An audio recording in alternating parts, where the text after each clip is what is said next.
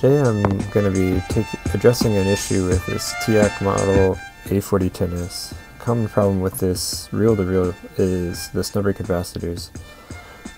These capacitors tend to explode, which is really not something you want to have to clean up.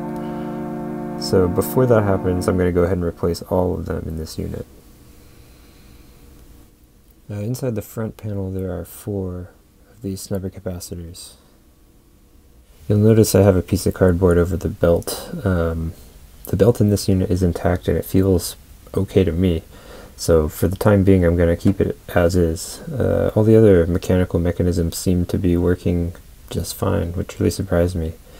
Anyway, here's the first 4 pulled out of the front panel. Now I'm looking at this board on the back, which has 1 snubber capacitor and also 2 filtering capacitors. Now I'm going to go ahead and change all 3 of these while I've got the unit open.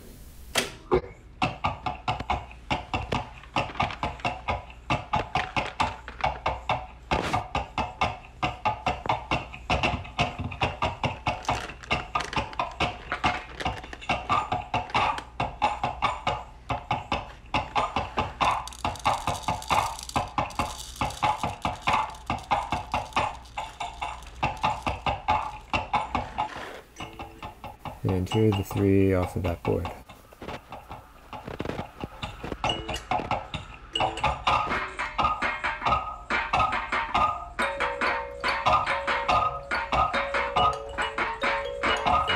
These cans are now so much smaller.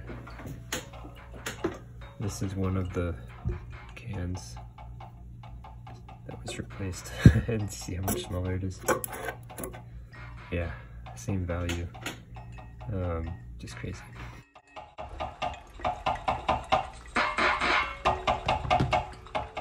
Got these unscrewed from the back. These are the motor capacitors for these 3 motors.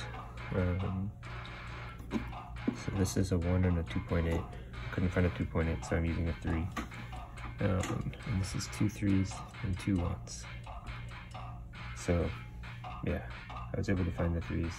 The funny thing is, since they don't make these cans anymore, I had to sort of make my own.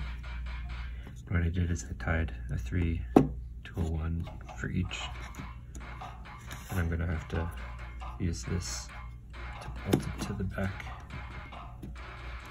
And I have my common here, and then this is the lead for the 1, and this is the lead for the 3.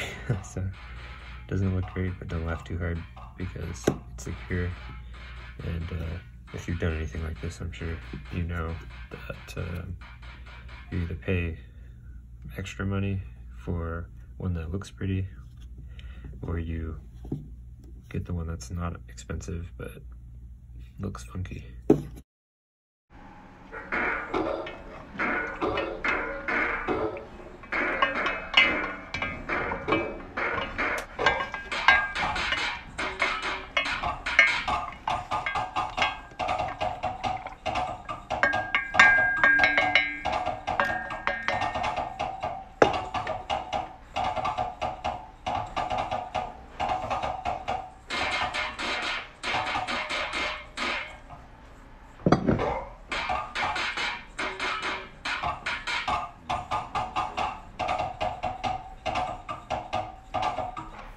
As you can see, zip ties are my main jam on this guy.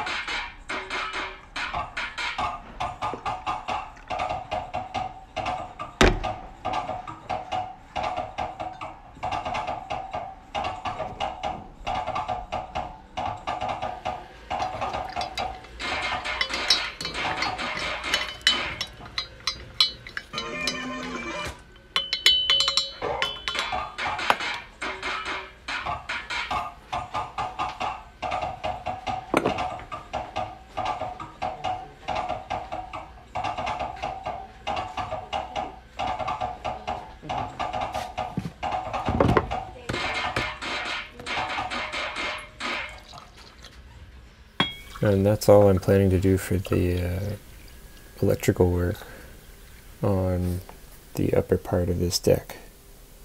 I'm still planning to maybe change the additional filtering capacitors that are housed in the amplifier, but I'm not sure when I'm going to do that because I don't have the units on hand.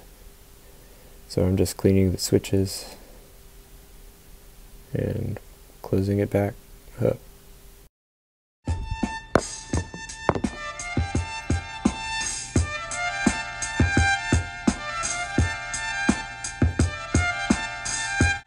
Here are all the old parts that I swapped out for new parts. None of these are in the audio circuit, they just ensure the mechanics can function properly. And I left in the part where I tried to figure out how to wind the tape because it is a struggle. And it's kind of funny, to me at least. Maybe it will be to you.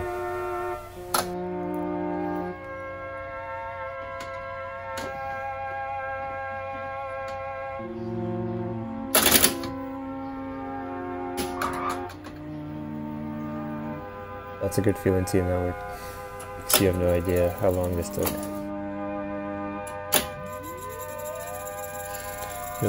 First I'll show you some pre-recorded music.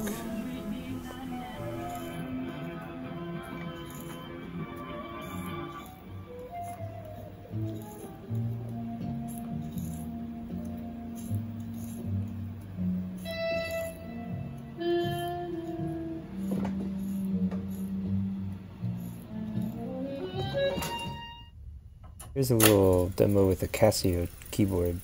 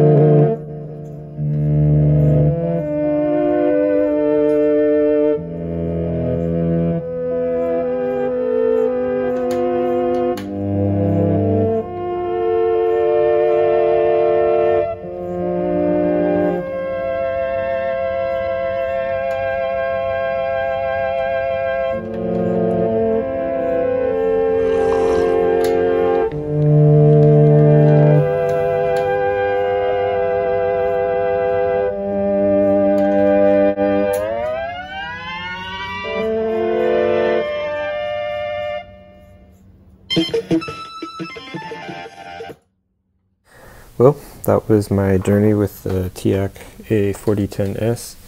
Hopefully I don't have to open it back up for a long time. It's definitely my proudest repair achievement so far. So anyway, thanks for tuning in.